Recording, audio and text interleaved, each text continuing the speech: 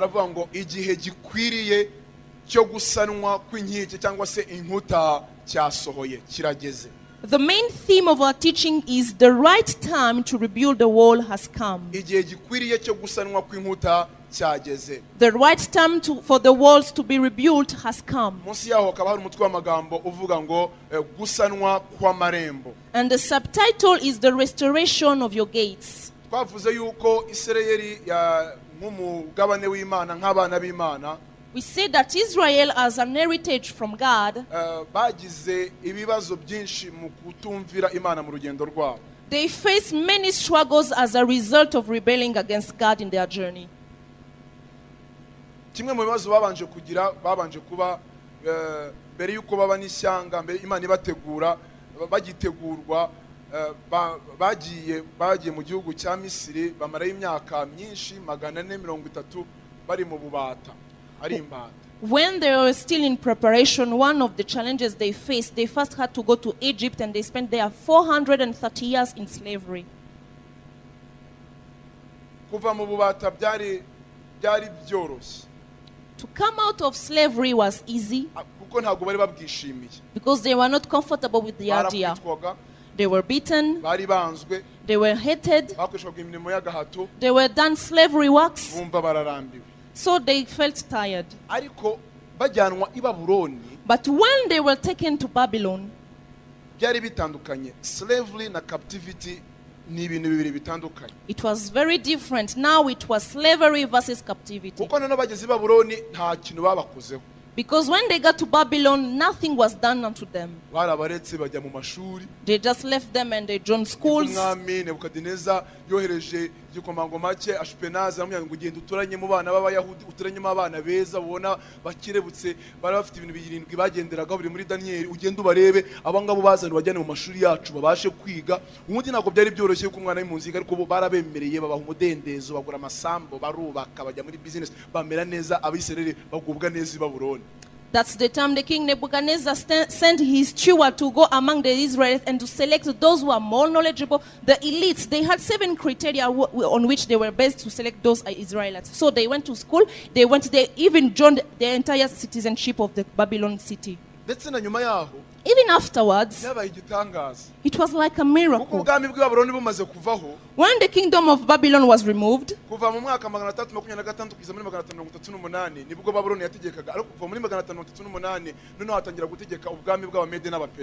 from 626 to 638, the Babylonians were on the reign, but after that the Persians came and reigned in their state.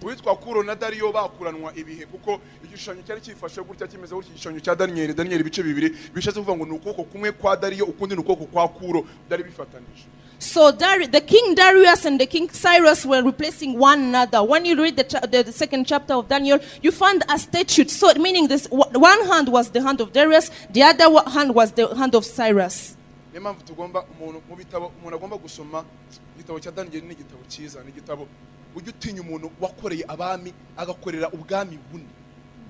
That's why we should pay attention to the book of Daniel. Imagine someone who served 4 kingdomships.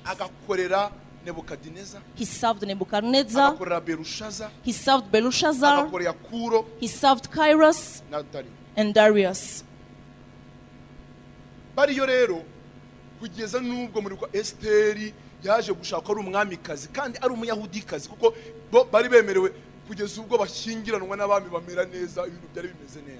So it even reached a point when Esther, even though she was a foreign into the land, she got married and she became a queen. So it was like they were even allowed to be enthroned in the foreign land.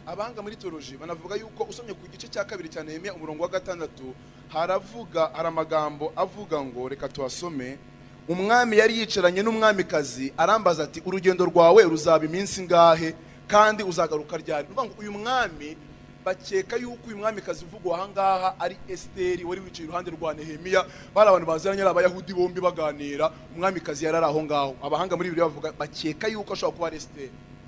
So when you even read the second chapter of Nehemiah verse 6, then the king with the queen sitting beside him asked me, how long will your journey take and when will you get back? So it was like they were allowed to go and to come back as they wished.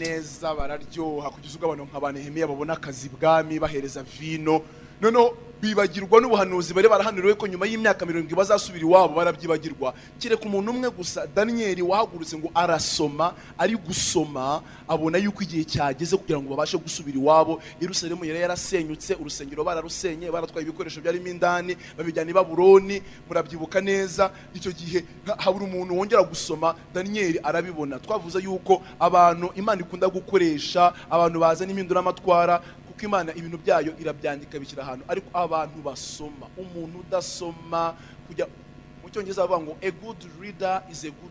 Daniel arabimenya, ahita ajya imbere y'Imana. Imana imubwira gahunda, amubwira iti nibyo koko mugiye gusubira iwanyu.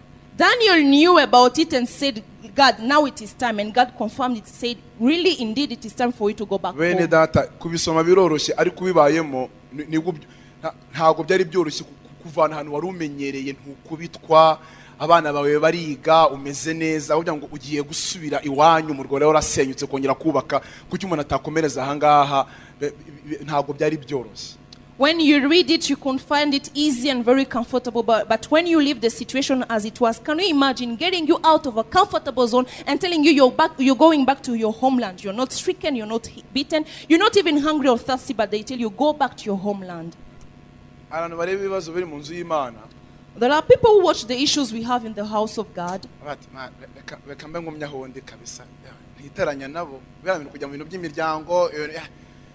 Twumvikane nukuri nzajya njyayo duhurira hariya kabisa, dushyiramo distance ku buryo ibintu byo kujya gusana inkuta byo kugira nabo bafite umuntu ababihamagariwe yakajyayo nigumira ishushani nka Nehemiya. So there are people who say, I'm not concerned about this, I don't want to have any issue with anyone, I will never even enjoy the family. So those things to go and rebuild the gates, I don't want, I'm not concerned. No. So you will bear with me, I will talk about the church and Africa at the same time. Nubu hari abantu baryamye mu mahanga baranga bati ndasubira muri Afrika kongera gukora iki, kwibyo nahaboneye nabibonye, mujye mujyayo kabisa, ndahanga nzajya nsoroma inkeri, nzangire ninuza nohereze Western kuri Western Union bari ukuntu babigenza, ariko ibyo gusubira i Kigali, ibyo gusubira bafite umamagaro wabyo baraho ngaho There are even some other people there in Western countries, and when they think about Africa, they say, I will never go back to Africa. What I saw, what I faced in Africa is enough. So take these crops, I will be sending crops and we'll be gaining profit from those crops. But for me, there are others who are called to live in Africa, not me. Imana rero ijya kongera gusana Yerusalemu yohereje ibyiciro bitatu. When God wants to rebuild Jerusalem, he sent 3 categories of people. Igice cya mbere cyari kiyobowe n'umugabo witwa Zerubabeli. The first category were led by a man called Zerubbabel. Ari kumwe n'abagabo 50,000. He was with 50,000 men. Imana imuha mission yo kugenda, ikintu cya mbere agomba gukora ni ugusana urusengero rwe rwarasenyutse bagasubizamo ubwiza bwarwo, rukongera rugahagarara, ubuzima bukongera bukagaragara mu nzu y'Imana. The mission of Zerubbabel was to go and rebuild the temple of God. The temple had to be rebuilt, had to be restored, and had to be installed into the city, into the Jerusalem. Zerubbabel went and was done with his work. Byari bigoranye cyane kuko abantu barageze baribagirwa, niho haje umuhanuzi Hagayi. Nubwo Hagayi mutamubona ari kumwe na Ezra, ariko ni ibihe bimwe, nubwo Hagayi ari nyuma mu bahanuzi batoya, ariko ni igihe kimwe. Ni mpamvu mubona ko yongeye kubakangura ngo bongere bubaka inzu y'Imana, bari barabyibagiye ko byatwagiye kirekire kugira ngo urusengero rurangize. Yet it was not easy to rebuild the temple. That's when you find Haggai coming on the scene. Even though Haggai is put among the minor prophets, but it was in the same time with Ezra, with Zerubbabel. So that's why Haggai said, come and let's rebuild again the temple of God.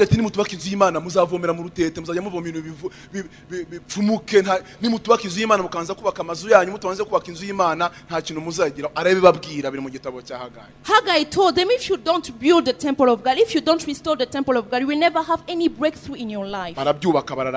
So they were done with the job. The mission of Zerubbabel came to an end. So he raised another man called Ezra.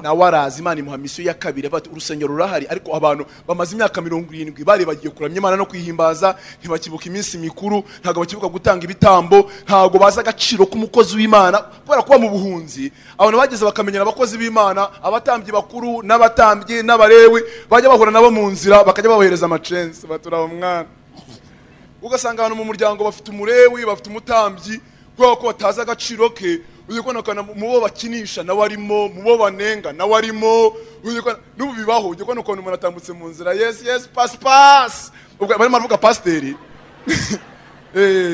abakozi b'Imana baribagirana neza neza. Ntumenye kumwakira nk'umukuze wawe ngo umenye kumutandukana nanone nk'umukozi w'Imana.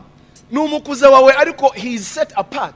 Ni evangeliste ariko yashizwe ku ruhande. Ni intumwa ariko yashizwe ku ruhande. Umumenyereye rero. Iyo utamenye igihe cyo gukina n'igihe kitari cyo gukina. Aha sinza kuharengaho. Yesu ashimwe. Praise the Lord. Iyo abana bamenyereye ababyeyi babo bakabamenyera ugasanga amarembo rero kuko amarembo yose yari afatanye izi nkike zifatanye n'amarembo agiye atandukanye, amarembo arenga 10 ariko yo Nehemiya avuga ngaha ni 10. Irembo rya mbere ntago ndisobanura ryari irembo ry'intama. Nehemiya 3:1 twavuze ko ari irembo risobanura ubumana bwa Yesu Kristo. Abantu bagomba kumenya Yesu Kristo, bakamumenya nk'Imana, bakumenya nk'ufite ubushobozi. Imana ijye kuzana ububyutse ibanza guhembura Yesu mu buzima bwacu. Yohana mubona yarabimubonye arabivuga neza ati reba ndabona umwana w'intama ukuraho ibyaha by'abari mu isi. Yamubonye nk'umwana w'intama kuko yarahanuwe yuko azaza ari umwana w'intama. Iri rembo ry'intama Yesu agomba gusanwa muri twebwe hitumumenye nka information ngo tumumenye mu buryo bwa ido, tukamumenya mu buryo bwa Ginesco. Twarabisobanuye. Iri rembo ryasanwe na Eliyashibu, risanwa n'umutambyi mukuru afatanyije n'abandi batambyi. Imana igiye guhagurutsa igihugu, abantu ba mbere hamagara ni abakozi b'Imana n'ibikira mirembo rya Yesu Kristo kugira ngo baze babamaze ishimwe ry'Imana. Iyo Eliyashibu ashyigikiwe n'abatambyi bakorana nawe, igihugu kinjira mu mavuta adasanzwe. Rimwe za leta muri Afrika, zimwe muri government muri Afrika ihindura uburyo perception yabo ku bintu bijyanye n'Imana, bagahindura bagatanga icyubahiro, bagaha agaciro. Irembo rya 5 riri muri Nehemiya ibice 3:14 ni irembo ry'umwanda. Buri gihe muri Isirayeli bafataga umwanda bakawushyira hamwe bakawuha isuku idasanzwe, ariko byaterwaga n'iki? Hariho systeme yo gukubura buri munsi, bangiza imyanda bakayirunda bakayicisha mu irembo ryabaga mu majyepfo rikagenda bakaritwika. Aho hantu hahoraga umuriro utazima. Igihe Yesu yavugaga ngo abantu bazajya muri Gihenomu, cyari kibaya cya Hinomu yavugaga gihora cyaka kuko umuriro waho ngaho wahoraga waka. Yatanga reference yo muri icyo kibaya kuko no batwikiraga imyanda ya buri munsi. Bishatse kuvuga iki? Irembo ry'umwanda ni irembo ryo kwihana, ni irembo rya repentance. Buri munsi tubona ibintu bidakwiriye, twumva amajwi adakwiriye. Niyo mpamvu muragomba kuryama amaze gusenga, amaze kwezwa kugira ngo umwanda wamwuzuyemo wongere usohoke mu izina rya Yesu. The dung gate was a gate on which they would pass all the dirtiness, all the garbage, all the rubbish they had in the city. By the way, Jerusalem was a very clean city. When Jesus said, whoever does not believe in me will go to the Gehenna. The Gehenna was a picture of the valley of Hinnom. Hinnom meaning a deep and narrow ravine separating Mount Zion. Meaning that they could take all the rubbish, pulling it into the dung gate. Meaning that every day you have to repent, you have to cleanse yourself, you have to purify yourself. Irembo rya 3. The third gate Nirembo riri muri Nehemiya 3:6 nago twasoma mwarahasomye was in Nehemiah chapter 3 verse 6. Kandi irembo rya kera ryasanwe na Yodaya mwene Pasaya. This gate was repaired by Joada son of Irembo rya Pasaya. kera ni irembo risobanura ubuzima bwa kera, our past, our failures, our mistakes. N'ubuzima twabayemo kera. Iri rembo rigomba gusanwa ukamenya ko uyu muntu ari muri Yesu Kristo ababaye icyaremwe gishya, ibya kera biba bishize. Amen. This old gate means the former things, the past things, the failures we had, the weaknesses we had. But you have to know that when someone is in Jesus Christ, he has become a new creation. Bibiliya iravuga muri Yesaya 43:18 hari amagambo avuga ngo ibya kera ntimubyibuke kandi byashize mwe kubyitaho, dore ngiye gukora ikintu gishya ubu kigiye kwaduka ntimuzakimenya. Sema amen. Isaiah says, see the former things, I have already passed them. Now I am about to do a new thing. We did not perceive it. Hari abantu bakijijwe. There are people who got saved, ariko bafite amateka. but they have a history. Hari amakosa bakoze. There are mistakes they did. Hari ibyaha wakoze. There are sins you did. Twese twakoze ibyaha ntitwashyikira ubwiza bw'Imana. We sinned and came short from the Iyo glory of wamenya God. kuri mushya muri Yesu Kristo, When you don't understand you are new in Christ, uhora wisobanura ku bantu. you always explain yourself to Ibyo people. bakuvuga, What they say about ambwira you, bakureba imiyo ariyo yose. how they know Icyo you. nzi cyo, What I nuko know, hari amaso mashya Imana ikurebamo. there are new eyes God is looking you Ntabwo from. Imana ikurebera mu mateka yawe ya kera. God does not look at you from your history. Warababariwe, You have been forgiven. uri mu gituza You cy'Imana. are in the bosom of God. Irembo rya kera rigomba gusanwa. The old God has to be restored. Wikusobanura, Don't explain yourself. don't be apologetic, Wikwisobanura ku bantu. wikwihohora. Don't apologize. Irembo rya kera, The old gate. abantu baba mu irembo rya kera bahora mu mateka ya kera bisobanura reference ari ibyo bakoze, bahorana intege nkeya.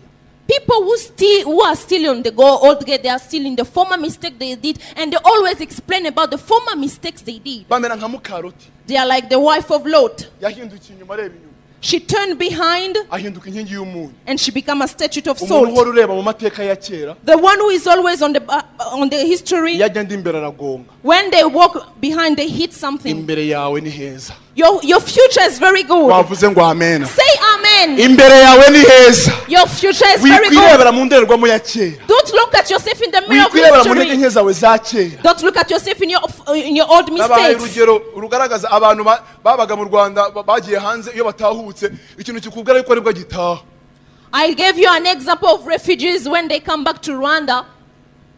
ujya kubona ukabona arakubajije kujyanye ku ruhande He take you to a private place. ngo arya trafiporo iri hehe What is Traffic Pro? ngo ushaka kujyana kuri Provia Can you take me to Provia? ekata ntibamenyeye ko sana kumatizaje No way, Nakumat has ntabwo come. bazi ko Simba supermarket They know yaje that we have Simba supermarket. baracyagendera mu bintu bya kera They are still in the former things. sema amena hari abantu bakuzi mu mateka ya kera There are some people who know you by your ntibazi ko history. Imana yubatse ibindi bintu They bishya God has built new things. sema amena Amen. iriya nzu Ecobank yubatseho The other house Ecobank is in. hariya niho twaboneye permis provisoire That's why we got our provisional hari driving ubuzu license. bushaje There are all the houses. imbere yaho hari kioske Opposite there was a kiosk. abantu bajyaga bahituma People would go and throw their garbage. igihe kiragera Time came. muraba imiturirwa ihari Time came and now look at sema the amena Amen. abantu bakuzi uri kioske People know you in kiosk. abantu bakuzi uri mu escrow People know you as a scholar. abantu bakuzi ukuramo amada People know you as abantu someone of bakuzi uri God. indaya People know you as a prostitute. byararangiye What's over?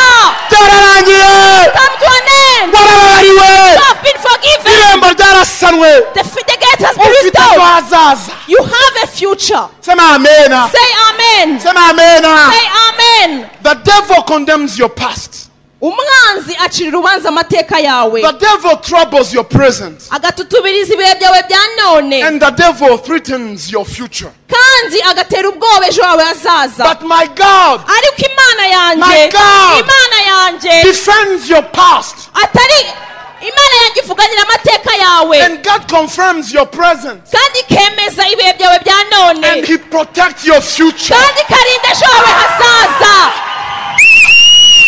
Hallelujah. ejo hawe hazaza Your future hatandukanye kure cyane is very different. these are two different extremes Ibi ngibi ni ibice bibiri bitandukanye cyane bidafite aho bihuriye. there is minus and there is plus Hariho gukurwamo, hariho no kongerwamo. your past is in minus Amateka yawe ari mu and your gukurwamo. future is in plus Ahazaza hawe hari kongerwamo. niyo mpamvu Pawulo yavuze ngo That's why Paul said, nibagirwa ibiri inyuma I forget what is behind. nibagirwa ibiri inyuma I forget what is behind. ngasingira ibiri imbere To grasp what is ahead. sabana nawe Amen. satani afite ubwoba Satan is scared. afite ubwoba bw'u Rwanda He's afraid of Rwanda. mwibagirwa amateka twaciyemo Forget the history we faced. mubabarirane mwibagirwa amateka Forgive one another and forget. babarira uhobere mugenzi wawe utibagirwa Please hug your neighbor and tell them forget.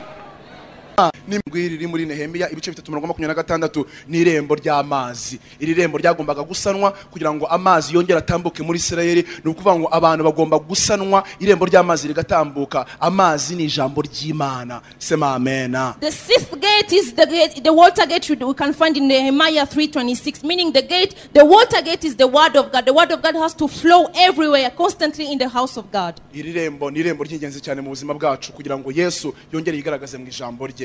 This gate is very essential in our life for Jesus to manifest himself again into his word. irembo rya munani asigaye amarembo abiri mwihangane ni irembo ry'ifarashi riri muri Nehemiya ibice 3:28. The eighth gate is the host gate. You can find it in Nehemiah 3:28.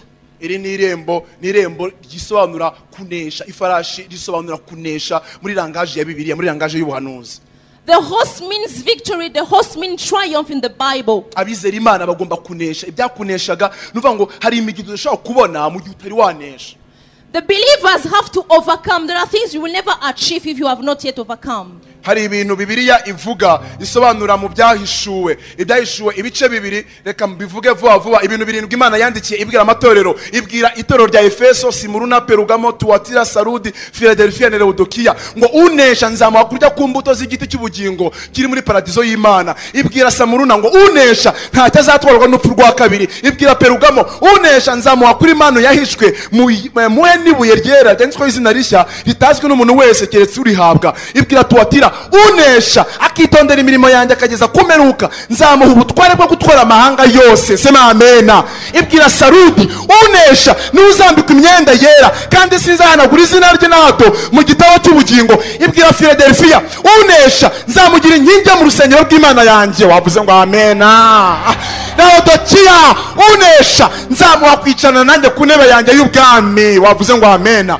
Nkuko nanjye nanesheje hicarana na data ku ntebe ye. Vuga ngo mwami Yesu. Say, Lord Jesus. Mwami Yesu. Lord Jesus. Ngomba kunesha. I have to overcome. Hari ibyansindaga. There are things who overcame me. Hari umujinya wansindaga. There is anger who overcame Hari me. ubwoba bwansindaga. Fear defeated me. Hari ifarashi mbonye. There is a horse I got. Hari ifarashi ije. There is a horse coming. Mubabare muhagarare turarangije muhagarare. Stand up, we are closing. Twaturiye amagambo. As we confess these words, Akubera isezerano n'Imana. there is a covenant we are making with God. Hari breakthrough. There is a breakthrough. Hari breakthrough udashaka kubona mu buzima bwawe There is a breakthrough we never see in your life utari wanesha. until you overcome.